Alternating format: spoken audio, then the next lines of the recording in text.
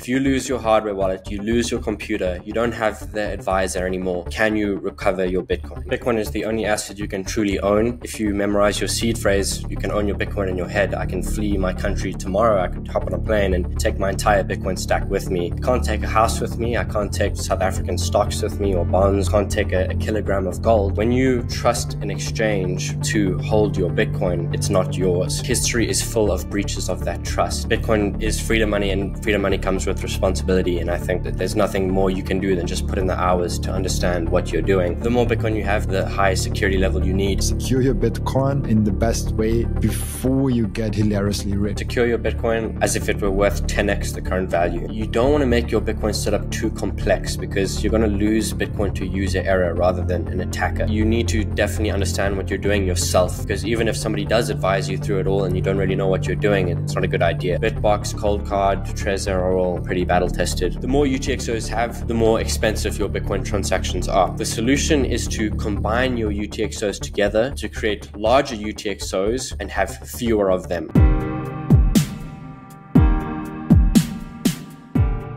It's really important today that we talk about self-custody. As I mentioned before to you, if everything goes according to plan, I think a lot of new people will join within the next 12 to 18 months.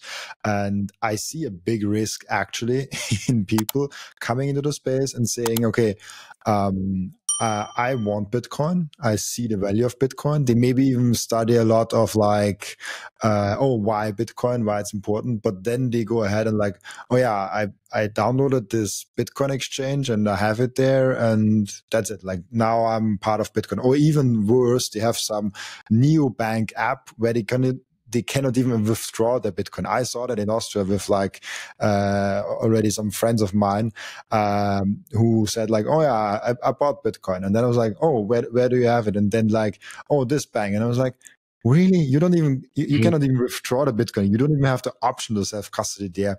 So maybe to start off with, what is your personal motivation? Why are you doing the hustle of studying about self-custody and the hustle of self-custody itself? Yeah. Well, I think Bitcoin is the only asset you can truly own. If you memorize your seed phrase, you can own your Bitcoin in your head. I can flee my country tomorrow. I could hop on a plane and take my entire Bitcoin stack with me. I can't take a house with me. I can't take South African stocks with me or bonds, or I can't take a kilogram of gold, but my Bitcoin is very transportable and easy to take. So Bitcoin is the only asset you can truly own. There's a quote from 1984 where it says, the only thing you truly own is the square inches in your brain, something like that, along those lines. And to me, that's like Bitcoin. You can own it in your head and you can go anywhere with it. So I think self-custody is important because if you're not self-custodying your Bitcoin, you don't have that property of Bitcoin. You can't escape with it. If it's locked up in some South African exchange or wherever you live, I'm in South Africa, and you flee the country, things go bad, and perhaps they don't allow you to withdraw anymore. Perhaps you can't convert that to whatever you may need, and they stop you from withdrawing Bitcoin. So yeah, mainly because Bitcoin is the only asset you truly own is why I'm so big on self-custody. Really cool. I love that reason. I just want to play a little bit devil's advocate here because I think a lot of people, maybe not everywhere in the world, but in privileged countries like I myself in Austria or maybe also in America, I mean, a lot of Bitcoiners, really hardcore Bitcoiners, don't trust the government, but there are a lot of Bitcoiners out there that are not in the Bitcoin Twitter, Bitcoin podcast bubble, but they still have Bitcoin and they trust their government. They trust in institutional things, and they often don't trust in themselves, and they trust more in a big exchange who has a big name. If someone is in a country where everything goes according to plan and for them, it's not a reason to be like the government is corrupt or there's something really going wrong in the country and they have to flee within the war scenario. What other reasons are there to why self-custody with it's easier to steal in exchanges and stuff like that? Do you have other motivations why people should do that? Yeah, so One of the most famous Satoshi quotes is that history is full of breaches of that trust. And I think he's referring to banks inflating the currency supply. And I think that applies to Bitcoin as well. When you trust a custodian with your Bitcoin, they hold your coins for you. It's not truly your Bitcoin, it's an IOU. And you're trusting them, but history, again, is full of breaches of that trust. When you're trusting a centralized party to do anything for you, they tend to breach that trust, and Bitcoin is a good example of that. So there's been lots of examples of exchanges going bankrupt and running away with Bitcoin. FTX is probably the biggest example. I think there was $8 billion lost on FTX. And people trusted FTX. It was a huge name. They had the stadiums. They had the huge marketing spend. It was very trusted. And history is full of breaches of that trust. And FTX went bankrupt and everyone's Bitcoin was essentially gone overnight.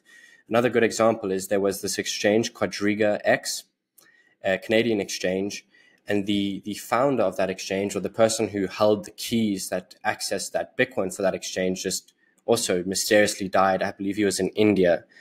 One day he vanished. One of his family members said he died, and he was the only one who could spend that Bitcoin. And I think a few $1 million in Bitcoin was lost just because that guy vanished. So when you trust an exchange to hold your Bitcoin, it's not yours. And another big problem is that these exchanges are huge honeypots. They hold lots of Bitcoin. So an attacker or a sophisticated attacker would rather attack an exchange to get thousands of coins than an individual to get maybe 0.5 Bitcoin. They're huge honeypots. And that's one of the big reasons as well, is exchanges cannot really be trusted. Are there other reasons? Yes. If you trust an exchange with your Bitcoin, they might be selling paper Bitcoin and therefore increasing, the supply of Bitcoin, selling coins that don't exist. So if you're a strong proponent for Bitcoin, perhaps you would want to self-custody your coins so exchanges aren't selling coins that don't exist. They're not using your coins and lending out your coins to other people and increasing the supply in turn. Absolutely, yeah. I mean, that's the whole point of Bitcoin. I feel like, and I hope that the more people own Bitcoin, the more they also go down the education part, and then they at some point realize, oh yeah, fuck, like I have to own Bitcoin myself and I have to take it off exchange.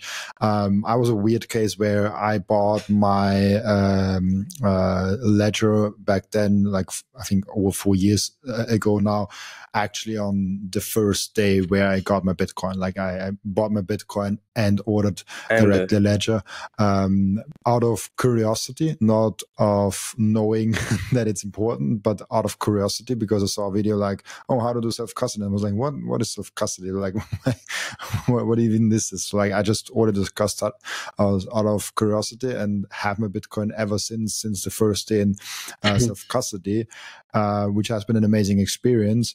And so far, I also never lost anything, but it was 2020. It has been. But I think a lot of people are actually scared of losing their Bitcoin because you have so many prominent stories.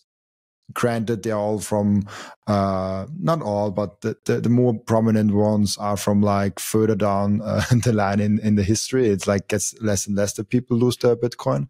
But how do we take away this? Like people are scared to lose the Bitcoin. They don't trust in their own capabilities. They feel like they have to study that like for 5 years and then only they can maybe self-custody that. Yeah. Well, I think Bitcoin is freedom money, and freedom money comes with responsibility. And I think that there's nothing more you can do than just put in the hours to understand what you're doing. Bitcoin wallets have become a lot easier over the years. We've just got, all you have to do nowadays is back up a 12 or 24 word seed phrase. In the early days, it was very different. We had raw private keys, and we couldn't just back up one of those keys. We had to back up each one individually. So wallets are becoming easier, but I think because of the nature of Bitcoin, because it's self-responsibility and freedom, you have to put in a few hours to understand self-custody, to understand how all the different wallets work, or how your wallet works, what is a seed phrase, why you need to back it up. And, once you've mastered the basics, you can fairly confidently self-custody Bitcoin. The wallets these days make it so simple. Again, just know how to secure your seed any other parts you may need. Some people use a passphrase or multi-sig, but if you're just getting started, don't even think about that quite yet. And yeah, hours, I think that's all. And you don't need to put 5 years into this thing, right? You can do, I don't know how many hours it requires. Maybe not 5 years, definitely. Maybe 1 or 2 months of not really consistent work, but 1 or 2 months of curiosity and experimenting and trying new things. All you really need. What role does the amount in Bitcoin you hold play in what security solution and how you secure your Bitcoin play? Yeah, definitely. If the more Bitcoin you have, definitely the higher security level you need. And I think more security always comes with increased complexity. So if you do happen to have a lot of Bitcoin, I think, and you want to increase the security of your setup, it requires a bit more time studying and learning what exactly you're using. For example, if you're looking into multi-sig will require a bit more experimenting and studying than something like single sig. So the more Bitcoin you have, the more security you need, definitely. But that more security comes with increased complexity, and therefore you might need to spend a few more hours studying or get assistance from somebody who knows what they're doing. When does multi-sig make sense? Is there like an amount you have in your head? Like, okay, if you have about that many Bitcoin right now, you should definitely do a multi-sig. Yeah, I'm not sure about amounts. I think what's very important about multi-sig is that the point is to geographically distribute your Bitcoin. So if you're using multi-sig because you're high net worth, but all 3 seed phrases are in your house, it's kind of defeating the purpose of multi-sig. Maybe you need a passphrase in that case. So I think if you can geographically distribute coins, or you're a company or you're a business with multiple key individuals, then you look into multi-sig. If you've got 100 Bitcoin, you probably have a few places to put your coins. Maybe you've got vaults, bank vaults in different locations. Then yeah, multi-sig's for you. I'm not sure about a Bitcoin amount, maybe 10 Bitcoin. I'm not really sure. I think it depends more on your circumstances and the amount of Bitcoin you have. Both need to work together. Yeah. Really interesting. Yeah. Maybe because I mean, even if you have 10 Bitcoin, right, but you keep 3 seed phrases in your house, you're still defeating the purpose of that multi-sig. Yeah, it's super interesting when we think about multi-signature, and then you can actually go ahead and even if someone like if someone comes to the house and like said like, oh, give me your Bitcoin, you can like, oh yeah, here is my good, like, please have it, but you have like 5 other keys or something like that. So but there's a lot of I mean, I think the risk of that is hopefully low for Bitcoiners, but it's definitely something. Just to make sure we have everyone in the boat. What is multi-sig and what is single sig? Like, what is that in the first place? Yeah, so we'll start with single signature. And single signature means you only need one single signature to spend your Bitcoin. So you only need one seed phrase to authorize a transaction. If you've got your 12 or 24 words, you can spend any Bitcoin within that wallet. Multi-sig requires multiple seed phrases to sign off on transactions. So first, when you create your wallet, firstly, you'll decide how many seeds exist in this wallet. And secondly, you'll decide how many seeds are required to spend Bitcoin. For example, a very common multi-sig setup is 2 of 3. And that means there's 3 seed phrases in that wallet, but you require 2 signatures. So 2 of those seeds will be needed to spend Bitcoin. So it kind of depends. The way we classify it is how many seeds are required to spend. Single sig requires a single seed, a single signature. Multi-sig requires multiple signatures or multiple seeds. What's your thoughts on collaborative multi-signature, where you have one entity in this, I don't know, 3 or 5 or whatever, how many keys you have, is a company in the end of the day? Yeah, I think generally it's a good idea to do that. If you want multi-sig, you just need to ensure that it's done in a trustless way. you should not be trusting that third party. They should only ever have one seed phrase. They should never have the right to spend your coins. So, for example, most of them are, you set it up with them. It's 2 of 3 seed phrases are required to spend. They only generate one seed phrase. So you're not trusting, you don't really trust them with your Bitcoin. You trust them to hold one seed in case you lose one of your 2, but they don't have access to your coins. And that's key, in my opinion. Otherwise, I think it's generally a good idea if you want to distribute your coins and you don't have different multiple locations to geographically distribute them. It's not a bad idea to do that. One thing I will say, actually, though, is if you're dealing with a small amount of Bitcoin, you have to think, is it worth it to do that? Because they do charge the monthly or the yearly fee. So if you're not dealing with a lot of Bitcoin, perhaps the fee doesn't justify how many coins you have. Absolutely. I mean, it's also an interesting discussion in Bitcoin, because you also have to think about the future of value of it. And who said that? I think Rick said it on my podcast, the one who lost 25 Bitcoins. I don't know if you know the story, but he had it in self custody and he lost 25 Bitcoin. and he said something very interesting in the end of the podcast: secure your Bitcoin in the best way before you get hilariously rich. So that was something interesting to think about. Like do it in calmness before your Bitcoin 2x's or 5x's, and maybe like, okay, think about your Bitcoin stack and like, okay, what if this 5x's now? Would I take different care of those Bitcoin, because it might well does. Yeah. Secure your Bitcoin as if it were worth 10x the current value. That's a good rule. Yeah, I think I've heard NVK say that quite a lot. I'm not sure who came up with it, but I've definitely seen that make the rounds on Twitter. It makes sense, because it's like 10x is it will not happen, probably not overnight, but you should think about the future, and especially as Bitcoiners we have this low time preference. Definitely. What should people stay away from? You already said collaborative multi-signature, where you only have the minority of the keys is one thing. Is there self-custody solutions where you're like, okay, that's something you should be aware of, that's something you should avoid in any situation? I think one of the key things is to avoid complexity. You don't want to make your Bitcoin setup too complex, because you're going to lose Bitcoin to user error rather than an attacker.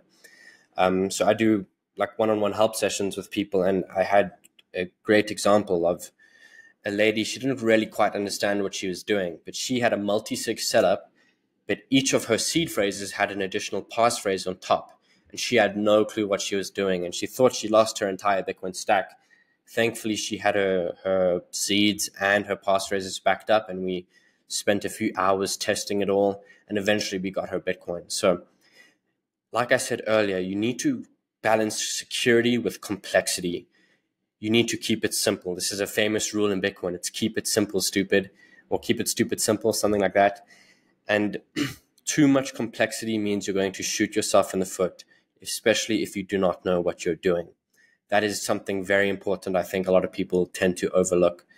They'll hear multi-sig is the best way to secure your Bitcoin, and they'll just do it without knowing really what's going on. And I think multi-sig isn't for everyone, and increasing complexity isn't for everyone. I love that a lot. Really cool. In terms of doing it yourself versus doing it with a partner, how do you look at that? Like, are you recommending people actually go ahead and study it deeply, or you're like, okay, no, like because there's so many different. There's like the service providers, I would say, with like Unchained and Casa and that kind of a thing. Then there's like advisors like the Bitcoin Way, the Bitcoin Advisory. Yourself, you can book a session with you, and then there's like the hardcore way of like you look everything up yourself and you do it the way you. How do you look at those kind of options? Yeah, I think you need a bit of both, right? You need to definitely understand what you're doing yourself, because even if somebody does advise you through it all and you don't really know what you're doing, it's not a good idea. Bitcoin is your responsibility at the end of the day. It's not somebody else's responsibility. So you must understand the structure of your setup, what's required to access your coins, what you need to secure, what needs to be backed up.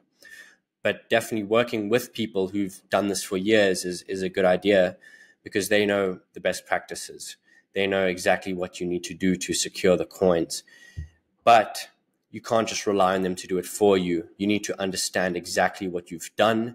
And hopefully everyone, all these advisories are explaining to you exactly what your setup is, how it works. And if they aren't there to help you tomorrow, what you need to do to spend your coins, or what you need to do to back them up and secure them. So there's a bit of both. Advisories, I think it's great for somebody to give you a helping hand, but you do need to understand what you're being helped with and what exactly you've done. I partnered up with Coin Vigilante. This is the most beautiful Bitcoin timepiece that I ever saw created by anyone. Look at that beauty. I love it so much. Coin Vigilante made a perfect Bitcoin watch. That's the perfect, subtle, elegant way to go out there and show that you are a Bitcoiner. And that watch brand is Bitcoin only. And Coin Vigilante just dropped a completely new and amazing Genesis edition of their watch collections. You have the date of the first ever mined Bitcoin block in there, and of course also the block height and which epoch we are currently in. I love the level of detail they put in this masterpiece, and make sure to check out those amazing Coin Vigilante timepieces down in the descriptions. I love those watches so much. If you watch or listen to my podcast on a regular basis, I guess you already bought some Bitcoin. And now the most important step is to keep the Bitcoin. Keep them secure in a hardware wallet. My personal recommendation for hardware wallet is the BitBox. It's super secure. It's simple to set up. It's also a perfect gift for a friend who has still their Bitcoin on an exchange. And you can get a 5% discount with the code Robin at the checkout. Visit bitbox.swiss/Robin to get your BitBox. And the next step is to really level up your sovereignty as an individual. You have to have the most secure self-custody setup. You have to secure your own devices. You have to protect your privacy. You have to set up an inheritance plan. And depending on where you live, you even want to have a plan B, a citizenship where you can move in case something goes really wrong. And through all those steps, the Bitcoin way is guiding you through step by step. And if you visit thebitcoinway.com/partners/Robin, you even get a 30-minute free call to find out how you can level up your sovereignty. Yeah, I think a great question that everyone should ask themselves if they work with someone else is like, I mean, it's a great question even if you do it yourself, like, what happens if that advisory is tomorrow not there and you want to recover your Bitcoin? What do you do? Do you have actual control over everything? And do you know it well enough without calling them, because they might not they might not dare. So I think that's a really important step that people really overlook sometimes. Yeah. The best question is, if you lose your hardware wallet, you lose your computer, you don't have the advisor anymore, can you recover your Bitcoin via the seed phrase or whatever backups you have? And if you can't, then there might be a problem and you should do a bit more studying. I love that. So like you lose your computer, your hardware wallet, and you don't have access to the advisor. You still have access to a Bitcoin, yes or no, like that. that kind of question. Yeah. I love it a lot. Really cool. Let's look at Bitcoin hardware wallets. Obviously, full disclosure, I mean, everyone knows that BitBox is one of my sponsors on the podcast, as also the Bitcoin way is. So I'm not entirely objective. Hopefully you are more than me. But I like BitBox just as a really easy to find your way into the self-custody game. And then like for me, the Bitcoin way is a good way of like, okay, how do I go really deep into the topic and really think about something way more secure than just one hardware wallet. But in terms of hardware wallets, what do you generally look at? I know there's like air gapped and not air gapped. There's different kinds of hardware wallets with like touch screens. There's hardware wallets with buttons. There's hardware wallets with all kind of different designs. How do you in general judge a hardware wallet, if you like it or not, and for what situation also? Yeah. I think one of the most important things is whether the source code is viewable or open source or not. So we all know famously that Ledger is closed source, and not many people trust Ledger because you can't tell what exactly they're doing behind the scenes. You don't know what your Ledger device, what the code is doing. So that's the first starting point, I think, is your device open source or not? I know BitBox is open source and Coldcard is source viewable. There's a lot of debate over Coldcard's open source status. I believe they say they're open source or they say they're source viewable. So you can see the code, but you cannot replicate or use that code for your own projects. What is the difference there? Like if I can see the code, why can I not use it? Yeah, so Coldcard's license, I don't know the exact details, but from my understanding is that you can view the code, but you cannot actually use that code for your own business ventures, or you can't duplicate it and use it yourself. And one of the key arguments there is that if somebody else can't use your code, they have no incentive to review it and upgrade it if need be. Where if you can use, let's say, BitBox's code, and you have an incentive to review it because maybe you'll use it, you'll check it for any bugs or anything like that, and if you identify a bug, you'll probably notify BitBox, and they'll fix that bug. So that is the key difference, is that you can't copy the code. It's a legal difference. Yes. Oh, okay, now I get it. Yeah. And what are other good things for a hardware wallet? I think track record's a good thing. You don't really want to be using a hardware wallet that dropped 2 months ago, and it doesn't have a long history of working well. It hasn't been battle tested. For example, the Trezor is the first hardware wallet. The Trezor is the most battle tested hardware wallet, and we know that it's pretty secure. There was a issue with the old Trezors where you could extract the seed phrase if you were very sophisticated and you had the physical device. Now Trezor's introduced a secure element chip, so you can't actually do that anymore. But battle tested is a very good thing. BitBox, Coldcard, Trezor are all pretty battle tested. Another one, I like AirGap, but I know there is an argument that AirGap doesn't really make a difference, because at the end of the day, you're still communicating via SD card with your computer. I know when you plug in something, you're still communicating data.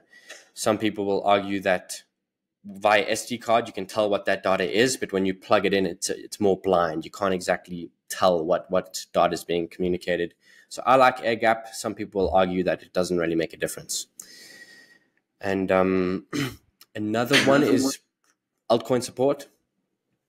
If you're Bitcoin only, people tend to like a Bitcoin only device because the developers hyper focus on securing Bitcoin. They don't have this noise of just securing 1,000 random shitcoins. So that is another one, another thing I look for in a hardware wallet. For this AirGap means there's no cable between your hardware wallet and your computer, but you still have to communicate, and the communication is then an SD card.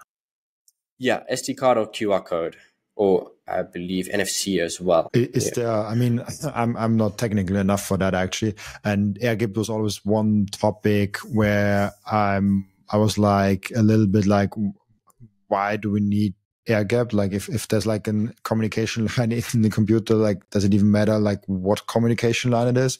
And for people it's really easy, especially for newcomers, like just like take take your cable and plug it in the computer. That's how they used to do it. But what's the argument for like using an air-gapped hardware wallet? Yeah, so the argument is that if you plug something directly into your computer, you're plugging it into an internet connected device, and that has a direct link between your hardware that's securing your seed phrase and the computer, and you can't really tell what information is being transmitted between the two. So for example, if you're plugging in a ledger into your computer, you can't read the code of that. Perhaps the computer can access your seed phrase. Who knows? The argument with air gap is that because it's never even plugged into a internet connected device, that's just not possible, because it never touches an internet connected device. You use it fully air gapped, but there is still some communication. You still need to use your computer to build Bitcoin transactions. You take your SD card or your QR code, you plug it into the air gap device, and you sign that transaction, and the SD card goes back into the computer. There is communication there, but it's more easy to audit. You can see exactly what the cold card's written to the SD, and you can see what your computer's written to the SD card. Where if you're just plugging it, in a ledger, you can't really tell what's being transmitted between the two. So there is not one hardware wallet that is completely actually air-gapped, that has absolutely no communication outside of that hardware wallet, because you always have to communicate somehow. Yeah, well, air gap is, per definition, it just means it doesn't connect directly to the computer. So the cold card can be used fully air gapped, but you still do need to communicate somehow.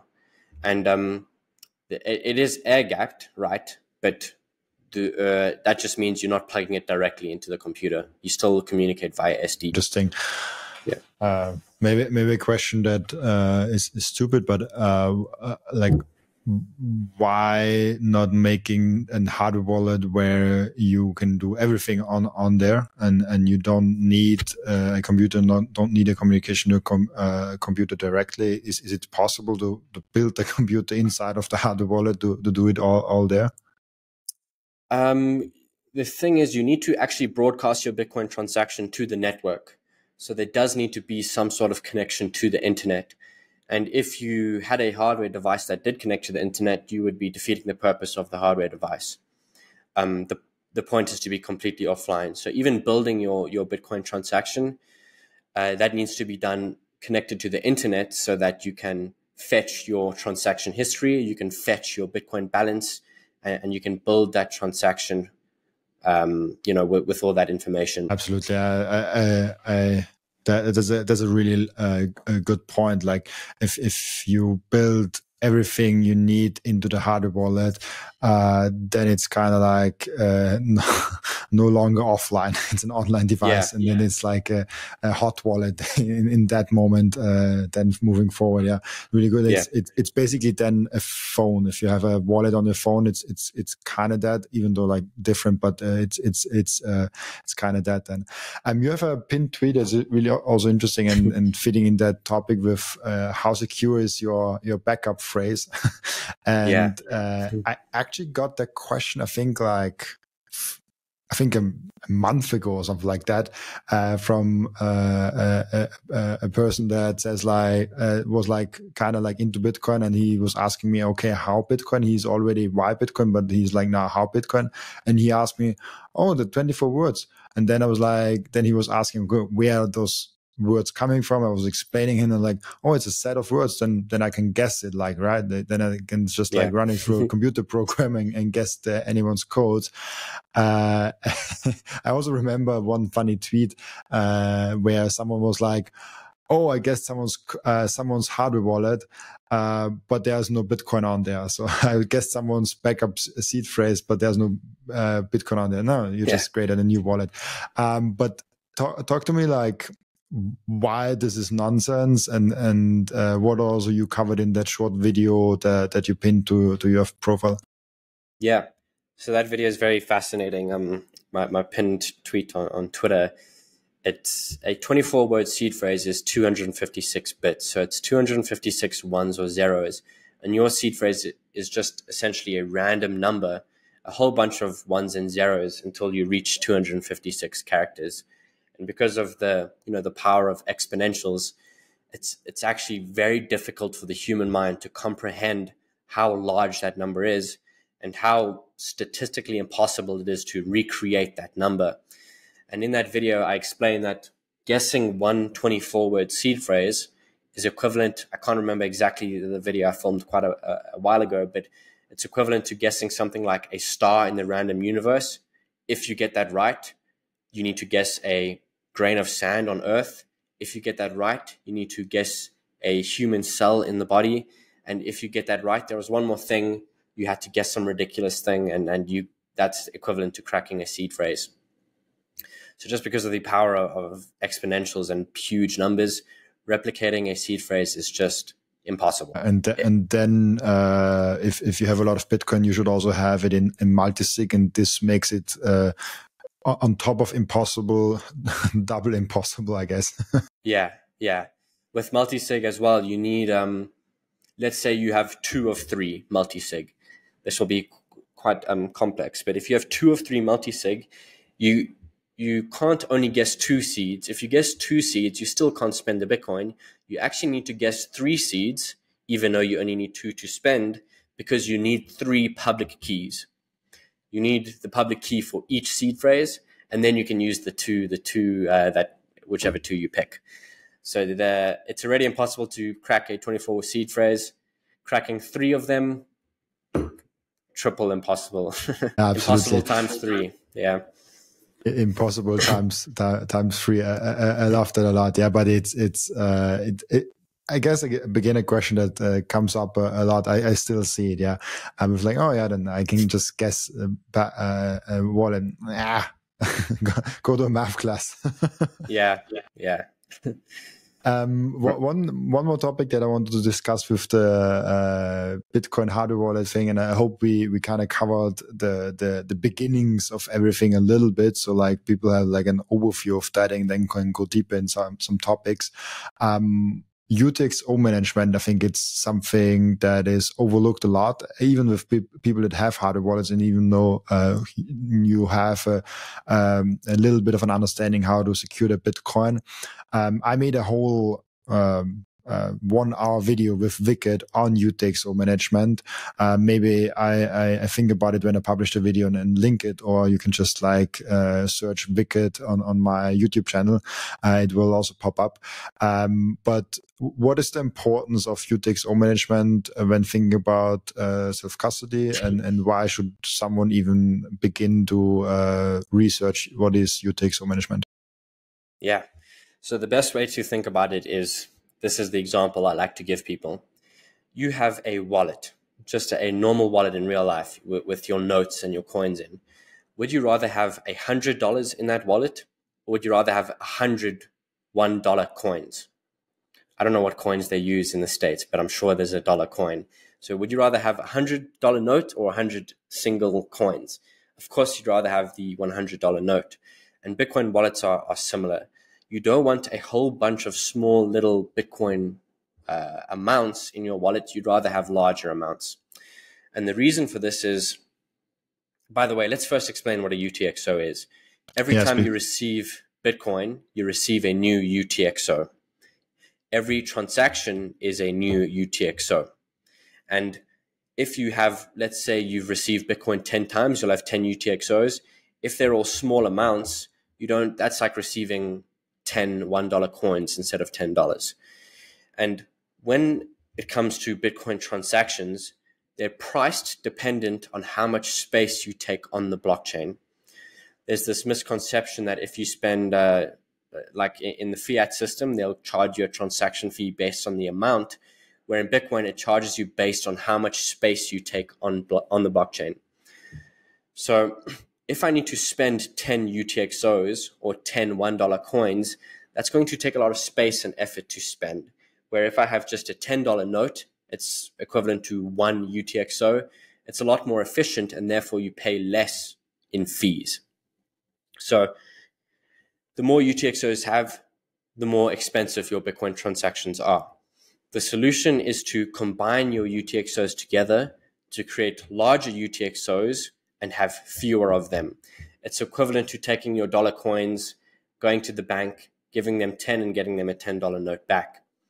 And when you spend coins, instead of spending 10 ones, you spend a $10, you're taking less space, less fees, and you're going to save a lot of money. One of the key problems is people are like DCAing Bitcoin. Every week they buy $100 and withdraw to self-custody. If you've got $1,000, you've got 10 UTXOs. It's better to build a balance first, then withdraw. So you have one large UTXOs instead of 10 small ones. Spending becomes a lot cheaper. I love that. Yeah. And Yeah.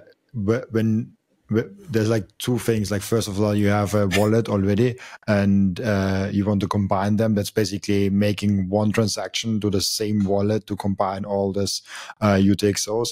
And then is also like your UTXO plan of, okay, you accumulate Bitcoin on an exchange, and then you have your self-custody solution. How do you go ahead and transfer it? I always hear the amount of 1 million Satoshis you have to gather, then transfer it. Is 1 million Satoshis enough? What should people do that where like 1 million Satoshis is like a lot of money already, like it's like a half a year of stack or something like that? Yeah. How do you think about that? Yeah. Firstly, one thing I will say is when I'm explaining UTXOs, it's a bit hard to explain it without a visual representation. So I've got a YouTube video on UTXO management where I actually run through it in Sparrow and I compare the fees, and it's a bit easier to explain when you've got a wallet open. So if that was a bit confusing, I would recommend watching that. And then regarding minimum UTXO size, I think it really depends on your stack size and what you do with your Bitcoin. Because if you're spending Bitcoin, you're going to treat your UTXOs very differently to a long-term hodler. If you strictly long-term holding, I would say 1 million sats is a good amount. If you're spending Bitcoin every day, you don't need to have 1 million sat UTXO. You can get away with having 100 sats, and if you're spending Bitcoin. So I have two main types of wallets. I've got a long-term hodl stack and a spending stack. For your long-term hodl stack, 0.01 Bitcoin or 1 million sats is a good minimum, I would say. Is that 1 million? Yeah. 0.01 is 1 million sats, I think. Yeah. 0.01, yes. Yeah, that's a good amount. Yeah. For your short-term stack, you can get away with having a smaller amount, maybe 100,000 sats. But it also depends on how much Bitcoin you have. If you have 10 coins, do you really want a 0.01? Maybe you want a 1 Bitcoin as your minimum. So it depends on two things, your stack size and what you do with your coins. Is it short to medium term or is it long term? But 0.01, generally speaking, is a good minimum. Absolutely, really cool. And also one thing that I only learned actually, I think like 10 months ago or something like that, when you have multi-sig, obviously, then it comes, you need a little bit more if you want to have the same security. So like with single sig and multi-sig, there's a small difference where you need a little bit more of Satoshis to be safe. I guess if you have the same limit. Yes, yeah. Well, yeah, the thing is with multi-sig is, like I was explaining earlier, Bitcoin is price dependent on how much space you take on the blockchain. Because multi-sig requires multiple signatures, you're actually leaving more data and you're taking up more space on chain because there's simply more signatures involved. So exactly. I think 0.01 could be okay for multi-sig. Just to understand that when you spend that, the fee will be higher for multi-sig than it will be for single sig. Absolutely, yeah.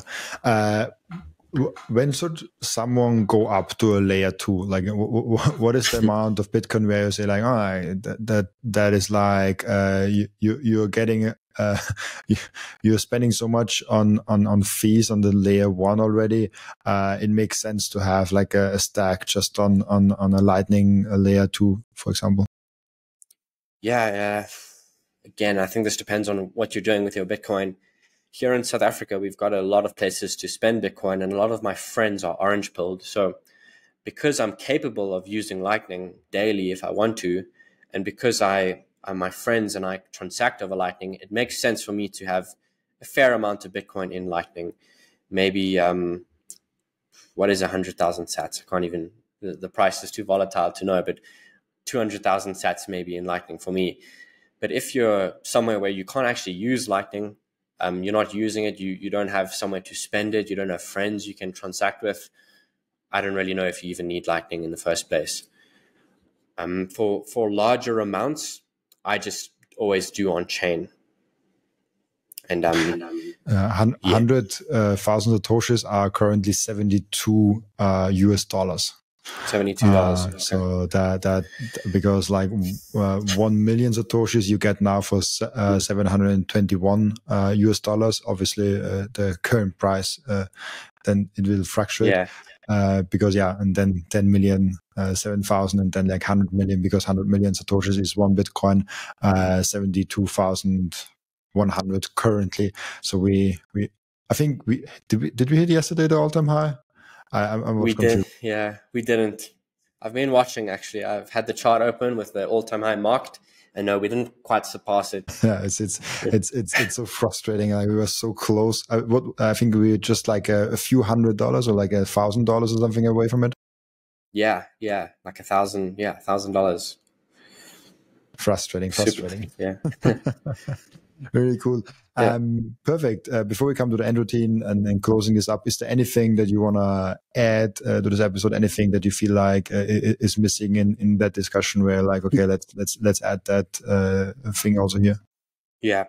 I will say a lot of the when people ask how much Bitcoin should I have in Lightning, or what should my minimum UTXO be, it's very difficult to answer without knowing what exactly you do with Bitcoin and how much you have.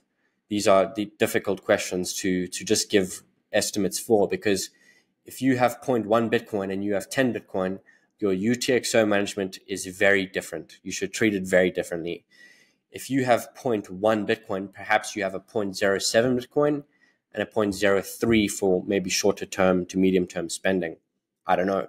If you have 10 Bitcoin, maybe you don't want any UTXOs under one coin and you're long-term hodling.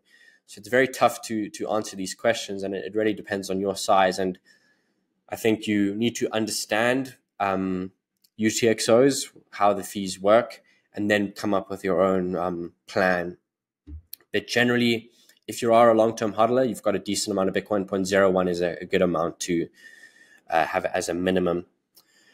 Another thing is I spoke about earlier is, again, I'll bring this up again, is the complexity, balancing complexity and security. It is perfectly fine to start slow, especially if you're dealing with smaller amounts. If you've just got into Bitcoin, use a hot wallet. People tend to disagree with this. They say never use a hot wallet, always have cold storage. I store Bitcoin in hot wallets. I have a decent amount of in hot wallets, and I use that for medium to short-term spending. And I've never had a problem. Hot wallets are a lot more secure than people actually think. So it's okay to start with a hot wallet, understand seed phrases, understand how to receive and send Bitcoin. And once you've been stacking for a few months, you've got a decent amount of Bitcoin, get your first hardware wallet and, work from there. You've got a hardware wallet, understand how it works. You can sign Bitcoin transactions offline and get familiar with that tech. Then look into maybe increasing complexity. If you have a lot more Bitcoin, consider a passphrase or consider a multi-sig. So I'm a big believer in that your setup should evolve over time. You shouldn't get Bitcoin and jump into multi-sig. It should be a step-by-step process. Absolutely. I love that a lot. Really cool. Perfect. Then let's come to the end routine, or not the end routine. Question that I ask every one of my guests is, what can we learn from you besides all things Bitcoin? What can you learn from me? I'm not sure. About my whole life has been Bitcoin. I don't know. I'm only 21 years old, and basically everything I've done with my life is Bitcoin. So I love to train. I love to train boxing, MMA, go to the gym. So if you want to do pads, that's what you can learn from me, I guess. Really cool. I love that a lot with training and I right now, actually, I think like a few days ago, on Monday, I switched from gym to calisthenics now.